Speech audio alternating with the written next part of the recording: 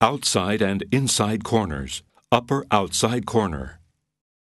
Before installing the membrane, laminated coping flashings must be installed on the outer side of the wall. Use 2 laminated coping flashings to form the angle. Make a right-angle cut on one of the flashing pieces. Fit the flashings into the corner. Place the membrane on the wall. Spot weld the membrane to hold it in place. Cut off the excess portion of the fold. Round off the corners of the membrane. Fold the corner over and spot weld it. First, weld the lower part of the membrane to the flashing. Next, place the upper part of the membrane. Cut the membrane at an angle and discard the excess portion. Weld the overlap as usual. Then weld the vertical joint. Take special care with the corner area. Outside and inside corners, lower outside corner.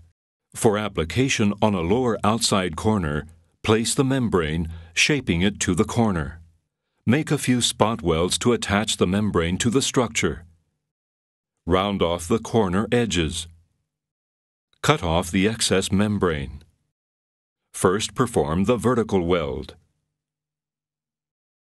Next, weld the overlap to the roofing membrane.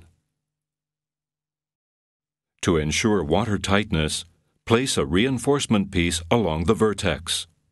The quickest way is to place a piece of prefabricated PVC. If this is not available, it can be made using a piece of non-reinforced membrane 1.5 millimeters thick. Cut a 12 centimeter diameter piece. Apply heat until it is malleable. Stretch it by hand until the appropriate shape is achieved. Position the piece and secure it with a spot weld on the vertex. Then weld the rest of the piece from the inside outward, making sure that no air stays trapped inside. Apply pressure evenly over the entire surface with a silicone roller. Check the joints and apply liquid PVC for greater precaution.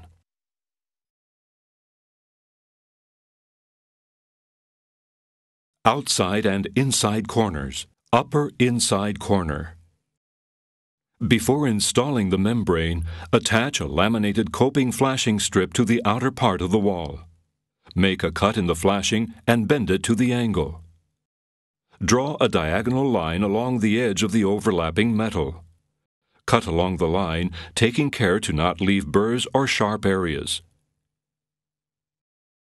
Attach the flashing strip to the support structure using mechanical fasteners. Place the membrane on the wall. Cut along the vertex. Weld the membrane to the flashing strip, making sure that the fasteners are covered. Cut a piece of the same membrane to cover the entire surface. Make a notch in the vertex coinciding with the corner. Make a spot weld in the center to hold the piece in place. Weld from the center outward, avoiding the formation of air pockets. Press down with the silicone roller, taking special care with the joints. To ensure water tightness, cut a round piece about 12 centimeters in diameter. Apply heat until the PVC is malleable. Stretch it by hand until it fits the shape of the corner angle. Weld the piece in the corner. First, apply heat to the center area, applying hand pressure. Then weld the surrounding area, pressing with the roller from the center outwards towards the edge of the piece. Outside and inside corners, lower inside corner. First, fit the membrane to the shape of the angle. Cut the fold that forms in the corner and discard the excess. To work comfortably, spot weld the upper wing to hold it in place. Weld the lower wing of the roofing membrane while pressing with the roller. Next, close the fold and weld it from the inside out. Take special care along the vertex. Position the prefabricated corner. The installation is much faster and simpler using prefabricated corners.